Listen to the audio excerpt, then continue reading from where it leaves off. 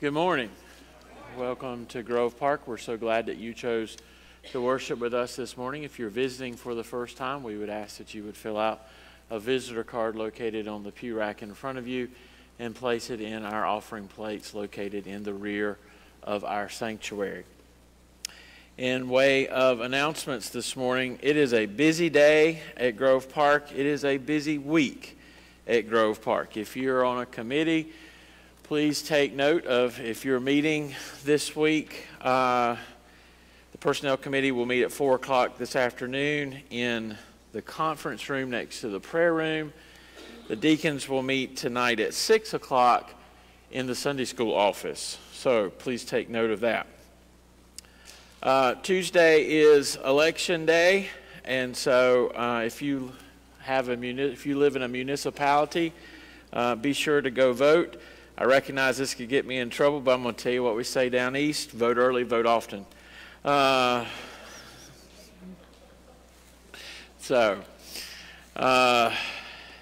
SIA Planning Committee is meeting at 1 o'clock on Thursday. And on Friday, not in your bulletin, but if you are on the Williams feeding team, you need to see Janice Bird. You will have a meal this week to take care of, so please make note of that. Next Sunday is a good large Sunday in our church in which it will be full of celebration. We will be celebrating a baby dedication, and we will be celebrating a baptism. So I do hope that you will be here and make plans for that. Also that evening we have church conference, and if you or your committee has a report to bring, please let us know in the office as soon as possible. It is a bright, glorious morning outside, and we have been refreshed by cool air this week, and the temperatures have moderated and will moderate as the week goes on. As we enjoy the fullness of God's creation, we look upon the flowers this morning that are on our altar, given to God and in memory of Pat Owen by George, Eddie, and the rest of the family. And we celebrate God's great gift of creation. And we thank Him that through His creation, we can still see the handiwork of His hands, and we can still hear the sweet consolation of His Spirit. We are so glad that you are here this morning. Welcome home.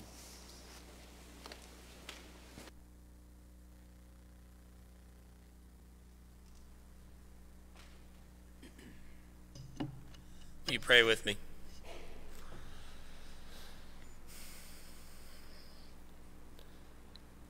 Father, Paul writes in 1 Corinthians that no eye has seen, no ear has heard, and no human mind has conceived the things that God has prepared for those who love Him. As we come to this time of worship, Lord, we pray that you would meet us here. Lord, we know that there is much trouble and anxiety in our world, in our community, in our homes. But we also know, Lord, that you have plans for each of us, just as Paul wrote, and that those plans are beyond our comprehension. So, Lord, meet us here.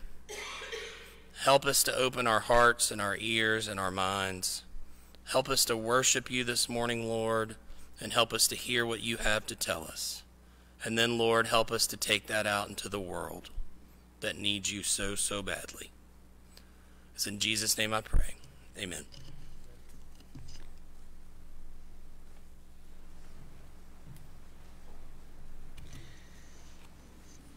C.S. Lewis is one of my favorite theologians.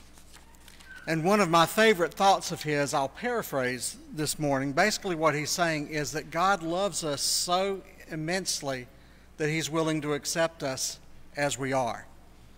But God loves us so immensely that He's unwilling to let us stay that way.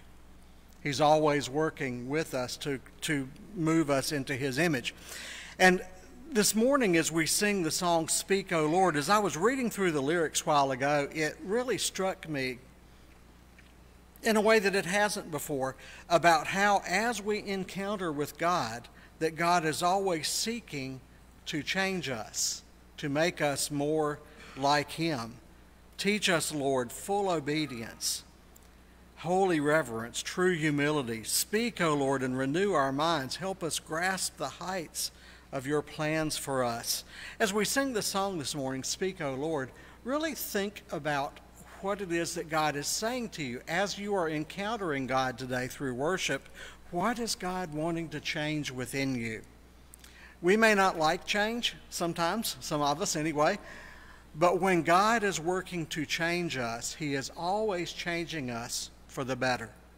He's always changing us to make us more like Him. So indeed, let's join with this song and say, Speak, O Lord, to us and make us more like you. Let's stand and sing together.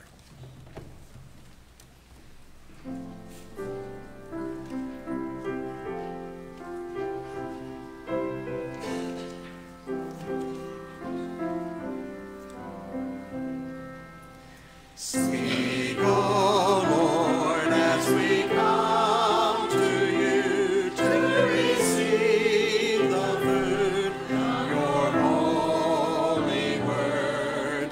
Take your truth planted deep in us, shape and fashion us in your likeness, that the light of Christ might be seen today in our acts of love and our deeds of faith.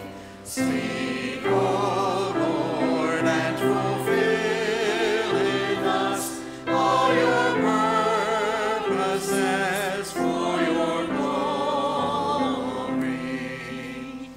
Teach us, Lord, full obedience, holy reverence, true humility.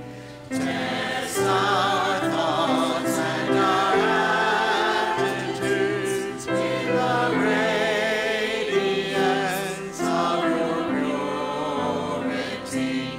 Cause our faith to rise, cause our eyes to see your majestic love and authority. Words of power that can never fail, that their truth prevail over unbelief. Speak, O Lord, and renew our minds. Help us grasp the heights of your plans for us. Truths unchanged from the dawn of time, that will echo down through eternity. And by grace we'll stand on your promises, and by faith we'll walk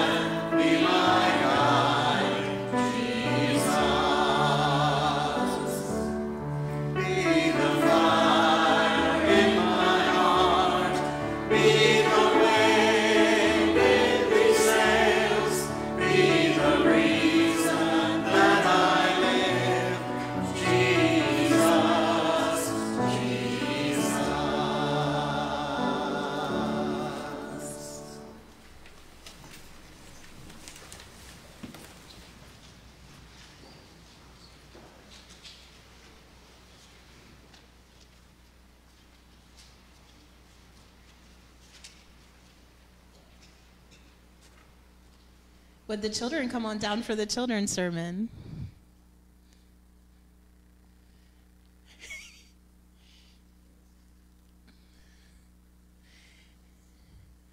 Hey, Chloe.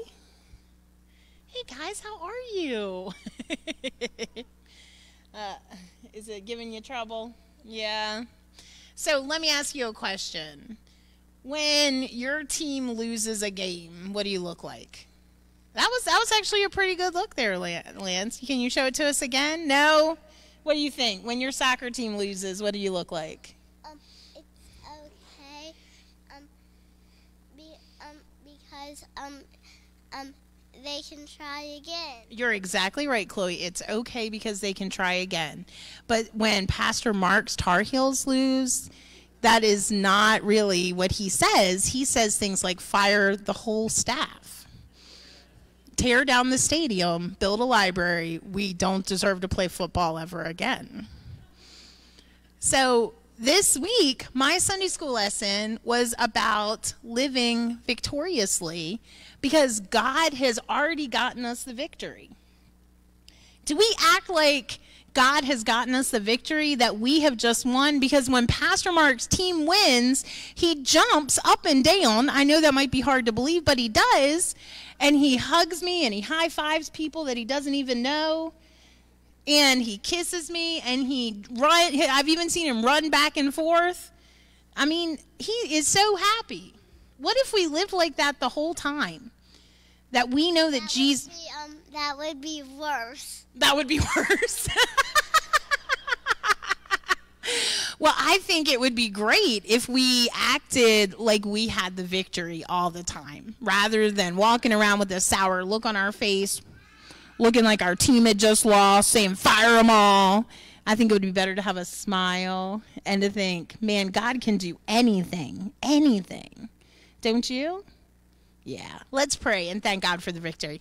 Heavenly Father, thank you that you give us the victory through your Son, Lord. Help us to live as victors and not as the defeated. For we ask all things in thy Son's name. Amen. All right, you guys can head back to Children's Church.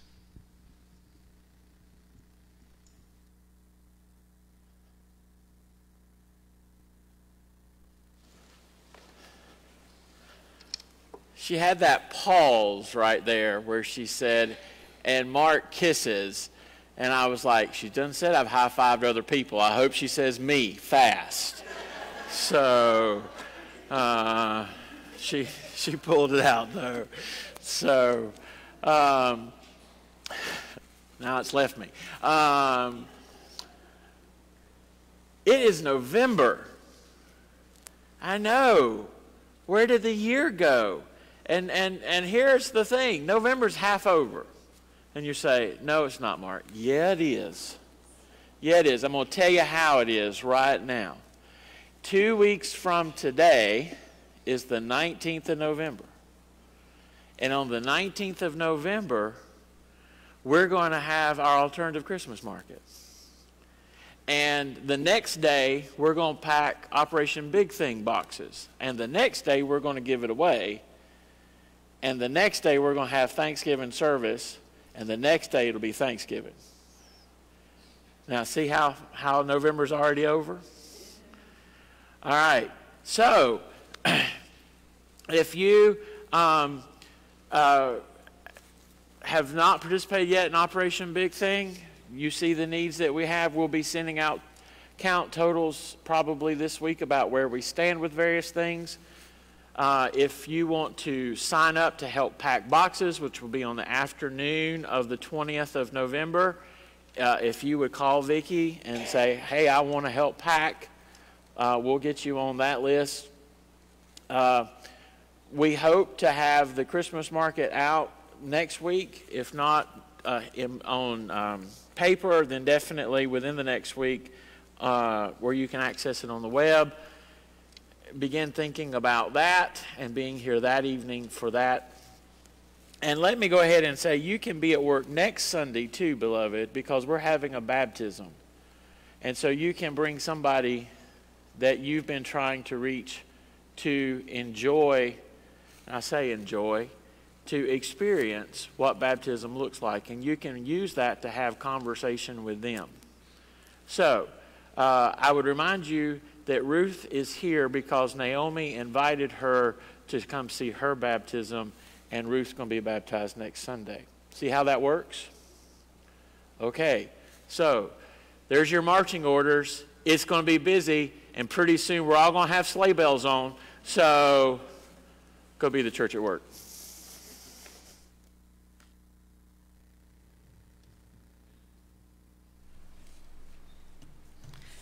Let's pray together.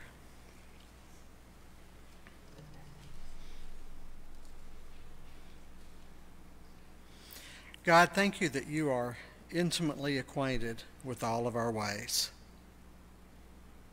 Thank you that you love us so much that you're willing to take us where we are and move us closer to you.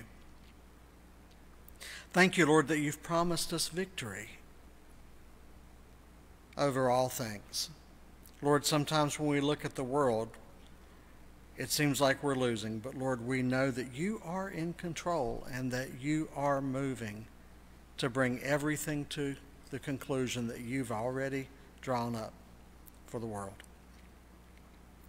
Father, we thank you that you've given us a big job to do.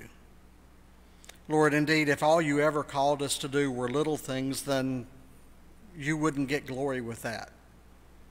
If all we ever did were little things, then, Lord, we'd be willing to take the credit for ourselves. Lord, thank you for giving us big things to do, for giving us jobs to do that are bigger than we can do on our own. Lord, because that's when we learn to depend on you. And that's when we give you glory. So, Lord, do things among us that we can't do ourselves. Call us, Lord, to tasks that are bigger than us, so that you will receive glory. And Lord, help us always to be careful to give you the glory that you deserve. Father, again, as we look out in the world, we see big needs. Lord, we're aware of people who are grieving. We're aware of the hungry. We're aware of people who live in places that are so seriously flooded that all they can eat are water lilies, because that's the only food that's available, and because they don't have the resources to move anywhere else. God, we ask that you bless and help. God, we ask that you move in this big world to meet big needs in ways that will bring big glory to you. Show us what to do, Lord, and help us to do it well. We pray in Jesus' name. Amen.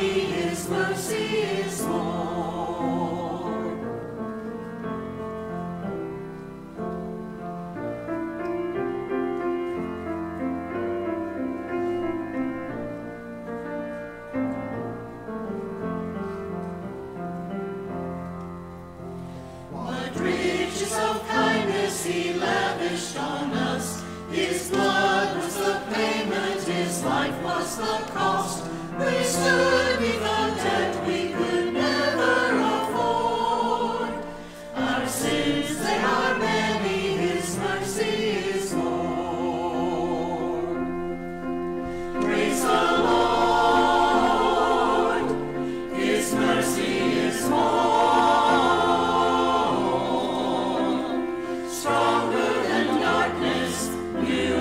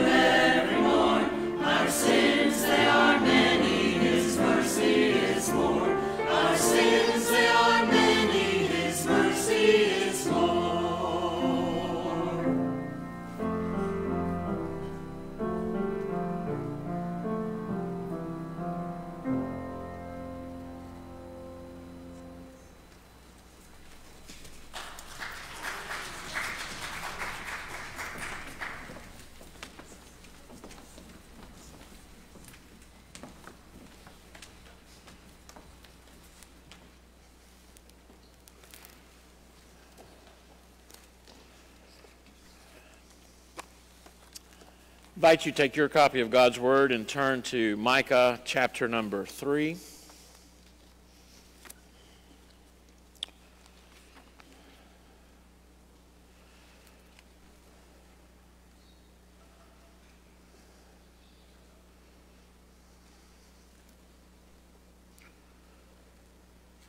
The liturgical year is drawing to a close.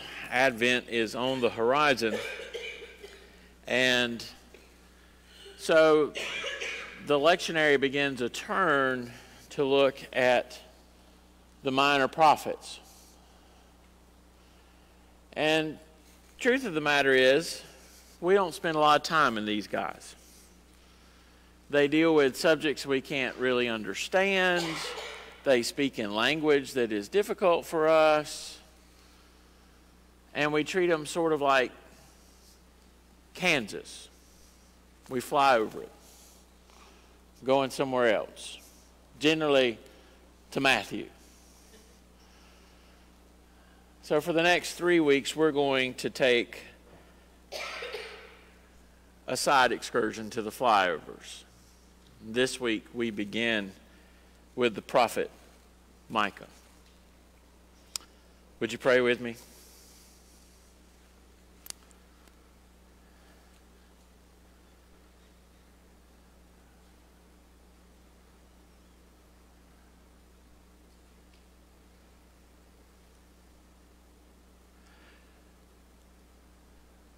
Speak, O Lord. Speak, O Lord, with such clarity and such power that we hear your message today. We hear it in such a way that we know that you are speaking to us to empower us to go and speak your message in very dark places.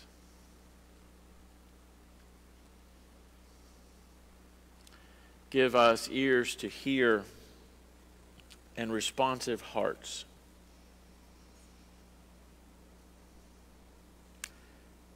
And bless me, O Lord, with the words that are necessary for those who have gathered to hear from you today, as we make our prayer in Jesus' name. Amen. Really, we all know a lot about Micah. For most of us, we know that Micah is going to be the one that's going to tell us that Jesus is going to be born in Bethlehem. We know Micah chapter 6 because it's that great verse that says, He has shown you, O man, what is good, and what does the Lord require of you but to do justly, to love mercy, and to walk humbly with your God. But beyond that, we don't spend a lot of time here.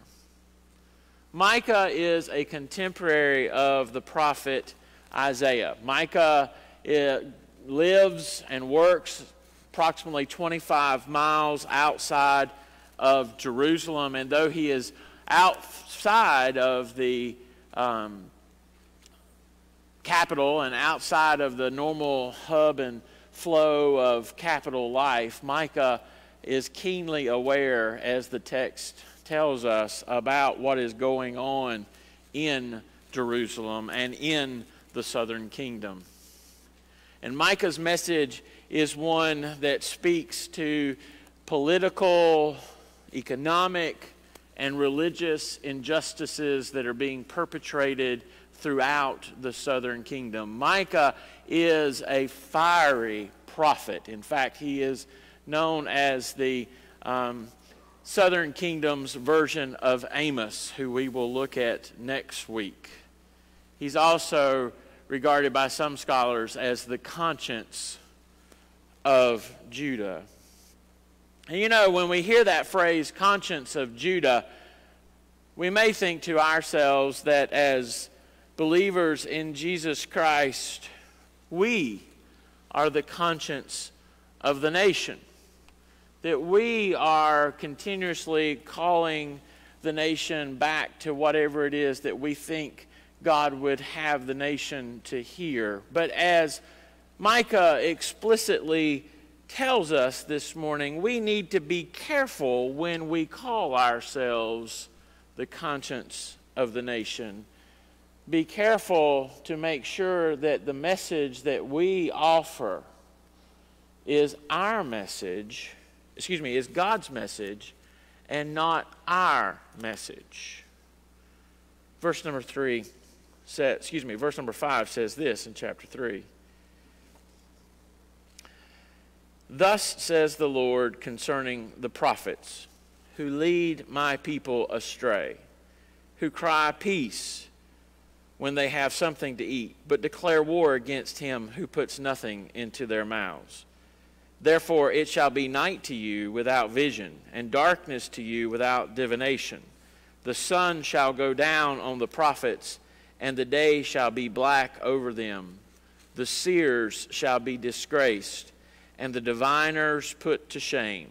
They shall all cover their lips, for there is no answer from God.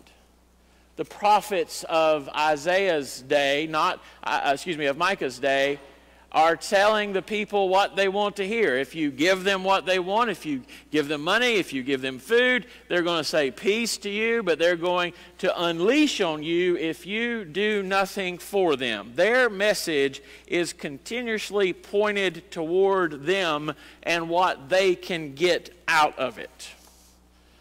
And so they point far and wide and bring what they can get for themselves and ignore what it is that God is trying to say. And you say, we don't do that. Yes, we do. Yes, we do, beloved. We turn our message ever how we want to get what we want. We turn our message in ways that we might not even think is for our profit, but is. You know, across America, there are homeless shelters that will require a person to sit through a sermon before they are fed. And you say, well, Mark, they're getting free food. Guess what, beloved? The gospel is free. The gospel doesn't have strings attached to it. And we shouldn't ever make the gospel have strings attached to it.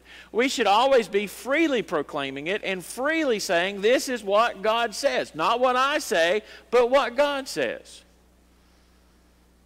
But how often is it, beloved, that we like to match the moment with the message?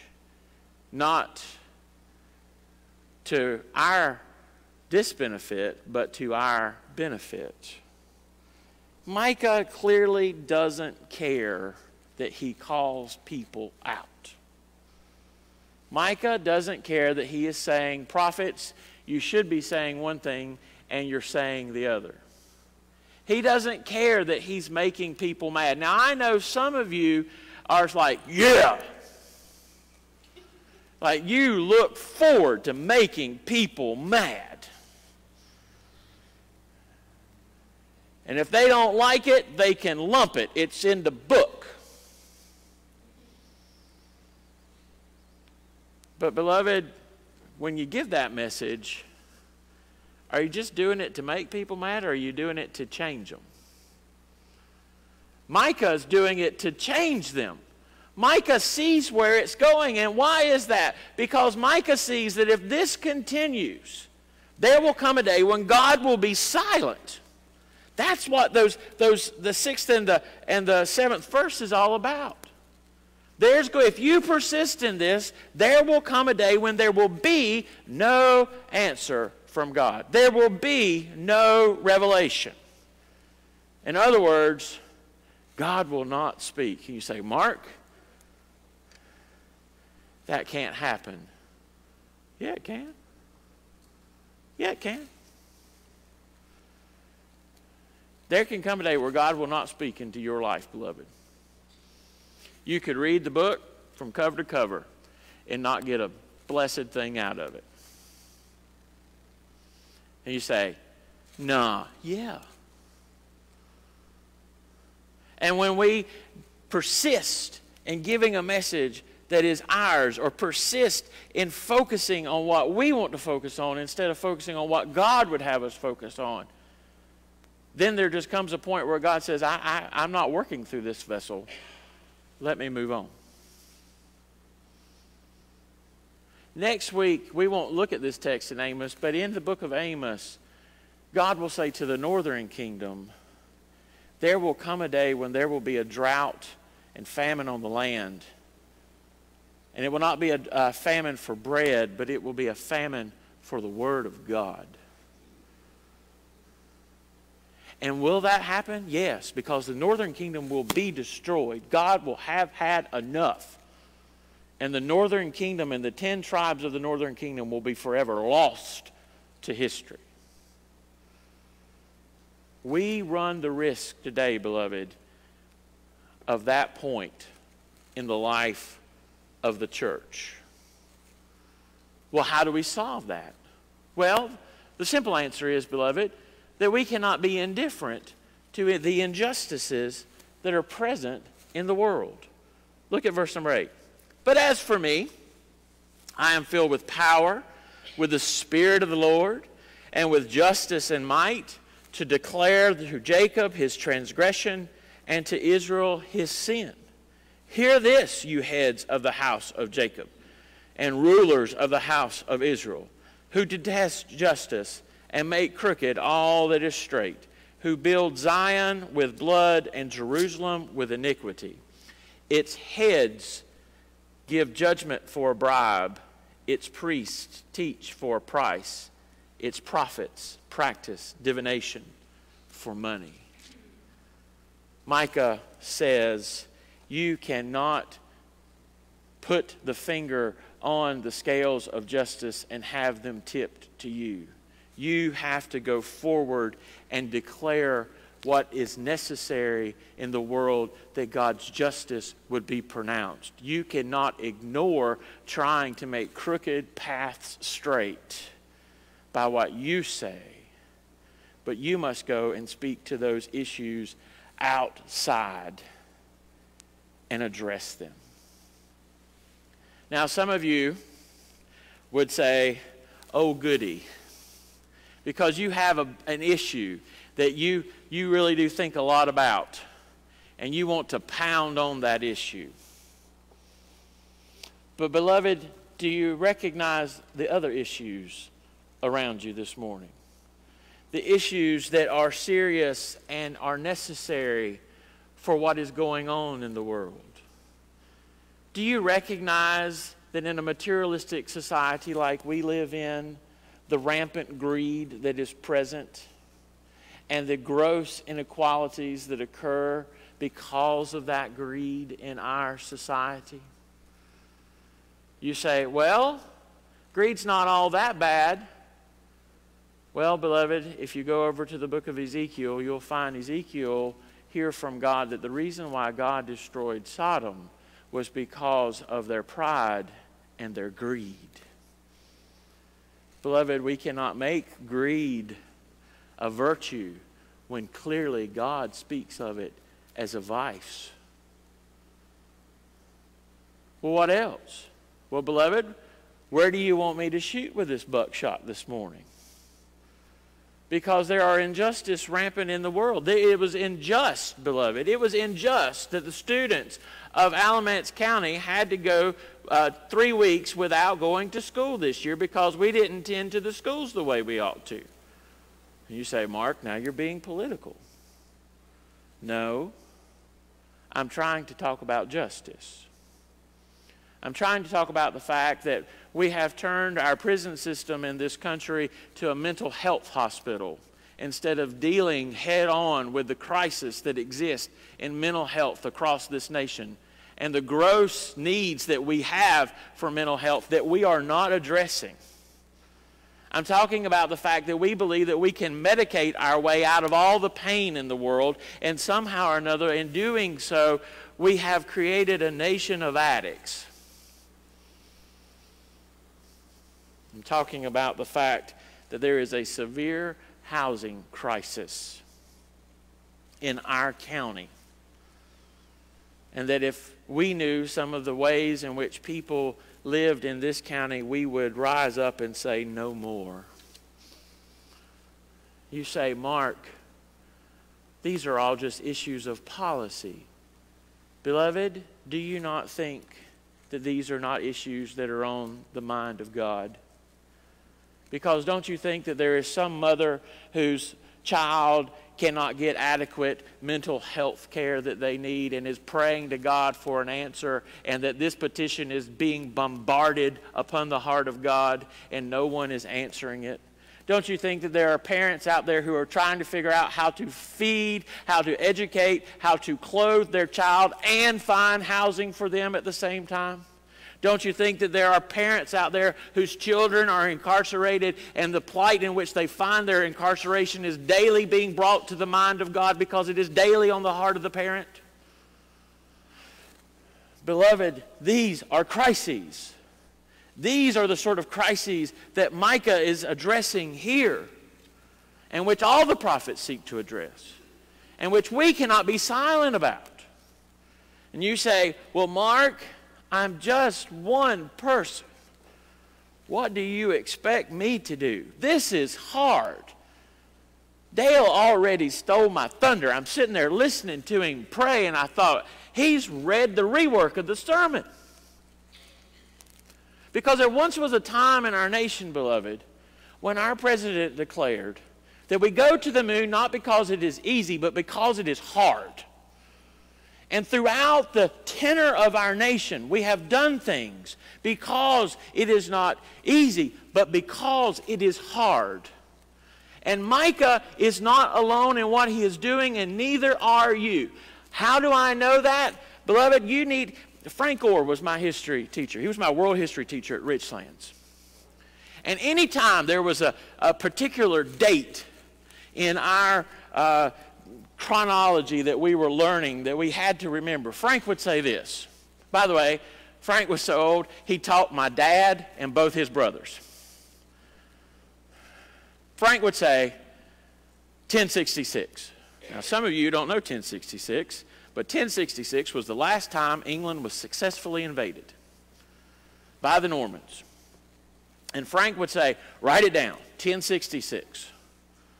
Star it, circle it, underline it, have arrows pointing to it, and stars shooting out of it.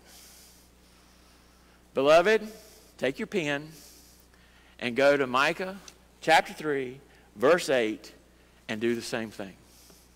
For when you think that you are alone, when you're trying to deal with the injustices in this world, understand that that is a complete and total lie. It is a lie that has been sent to you to keep you silent and on the sidelines of the arguments that are going to make people's lives better and declare the glory of God in this land. Because what is it that Micah says? Micah says, but as for me, I am filled with power, with the Spirit of the Lord, and with justice and might to declare to Jacob his transgression and to Israel his sin. Micah says, I've got power. And where does that power come from? The Spirit of the Lord. Now, beloved, I told you you weren't alone, right? I told you you weren't alone in whatever it is that you're seeking to address. Because guess what? You've got God. If you are a child of God, the Holy Spirit of God, at the moment that you came to faith, entered into your life and has given you all of the power, all of the abilities to go and do and stand. You might think by yourself, but you can stand with the whole host of heaven behind you, lifting you up and pushing you forward so that you can say, I am filled with justice, or righteousness is the other way you can translate this, but I am filled with what God says is right. And I am filled with might. So you can come on at me. Bring me the best that you got. But guess what? You can shoot at me all day long, but you better watch out for the boys behind me. Now, beloved, I know you got an extra hour's sleep. So you ought to be well rested. And that should get you excited. That should get you to say, you know what? I can do this. I can do this. You're not alone. You're not. You've just got to make sure that your message aligns up with God's message and that you go out there and declare that message in the full power, in the full strength, and the full might of what God has called you to. Now, are you going to be silent? Are you going to be silent today? Mark, I just can't do it. Yeah, you can. Yes, you can. Mark, I'm too old. Beloved, with God with you until you're dead, you're not too old. Mark, I've only got so much capability. That's okay. Use what you got. My grandmother, toward the end of her life, was on a wheelchair, was on a walker. But she persisted in deciding to wash dishes every day. And she was a vociferous dishwasher. You could not leave a spoon on the table. If you were going to stir your coffee later, you better put it in your back pocket. Because she was going to grab that spoon and she's going to wash it. Weren't much my grandmother could do. She couldn't even drive at that point. She'd take that wheelchair up to that sink, and Lord help me, she wore the ear of God off. Liza's grandmother, not in that bad a shape, but still, that woman was a praying woman. And it got so bad that we knew if there was a big event in the life of our church, the next day we better be up by 8 o'clock. Because Helen was going to call at 8 o'clock and ask how Bible school went. Why? Not to be nosy, not to be a good grandma, but the fact that Helen had wore out heaven. Pray it. You say, I can only do so much. Can you talk to God? Can you write an email? Can you pick up the phone and call somebody? Beloved, there is nothing you can't do with God's power at work in you. And you cannot shirk your responsibility to what it is that God is calling His church to do at this moment in the life of the church and in the life of the nation. Because if we persist in silence, if we persist in willful ignorance, to not learn what is going on in the world, to not learn of the injustices that are being perpetrated every day, not just far abroad, but right here in our county, in our city, in our state. If we don't go and do that, there will come a day when it will mean our destruction. Pick up at the end of verse number 11. Yet they lean on the Lord and say, is not the Lord in the midst of us? No disaster shall come upon us. Therefore, because of you, Zion shall be plowed as a field. Jerusalem shall become a heap of ruins, and the mountain of the house a wooded height. God says very clearly here, you can't get off with the excuse that I'm with you always. The church does this. The church quotes Jesus. And normally I wouldn't say quoting Jesus is a bad thing. But in this particular instance, it lulls us to sleep. Because we'll say, Upon this rock I have built my church, and the gates of hell shall not prevail against it. And somehow in our minds we have equated that to God will never abandon the church.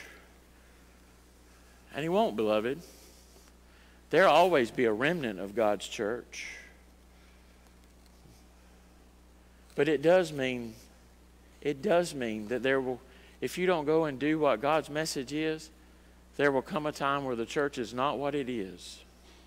And God's people will not have the voice that they have. And ultimately, things will grow dark. Beloved, did you hear this text this morning? God says clearly, he will destroy Jerusalem. If they don't get the message that Micah is sending, he says that he will destroy Jerusalem. Jerusalem shall become a heap of ruins. You say, yeah, guess what? It happened. It happened. There's going to come a force out of Babylon, and it's going to destroy Jerusalem. Not one stone will be left atop another. The temple that they think is, when they say, is not the Lord in the midst of us, they're talking about the temple. It will be destroyed. The walls will be torn down. Boy, beloved, we have whole books of the Bible that talk about the rebuilding effort because the destruction came. So if God would do that to Jerusalem, to his eternal city, which he tells us to pray for in the scriptures, if God would do that to his chosen people, to send them into exile, beloved, what do you think God would do with us? What do you think God would do with the church today? But don't just stop there. Think about the country.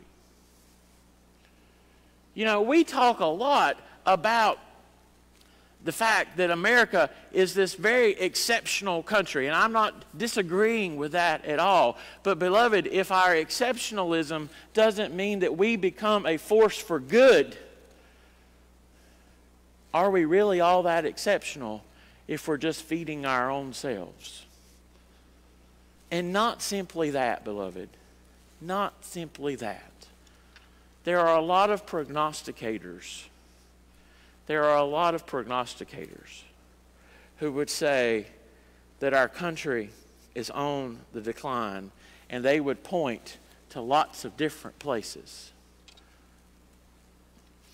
I'm going to tell you what I believe Micah would say to us today. If our country declines, it's not on all these things outside that you want to point at.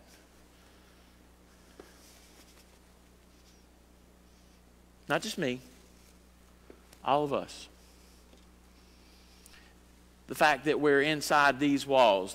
The plight will grow from inside these walls. It will not be outside coming in, beloved. It will be our silence, our inability, our blindness, our wanton disregard for the message of God that will go forth.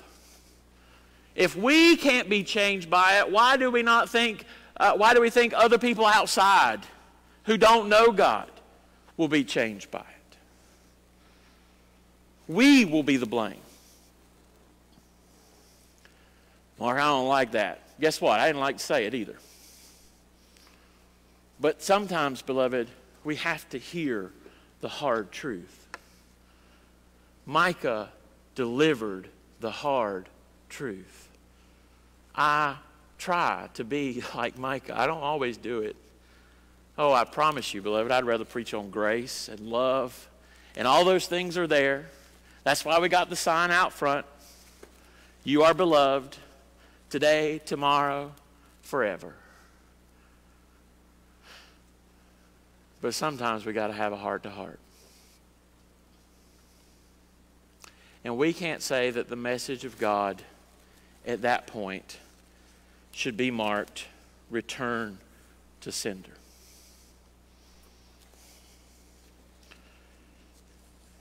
Return to sender. I don't want it. I don't want to hear it. Send it back. We should say, okay, God, what is it you want me to do? Not return to sender, but where are you sending me? Here I am. Send me where you need me.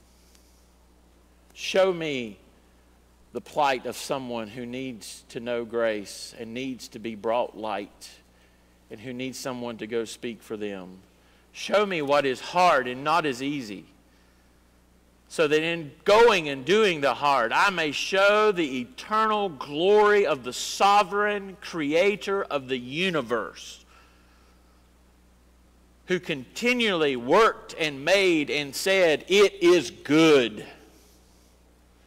So that by the work of what I do through your power, Lord, when I come to the end of my toilsome journey, you may say, it is good to me.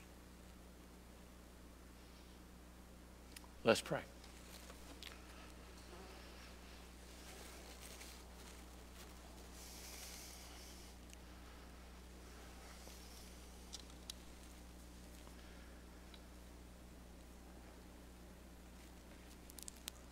Well, Lord, that wasn't easy.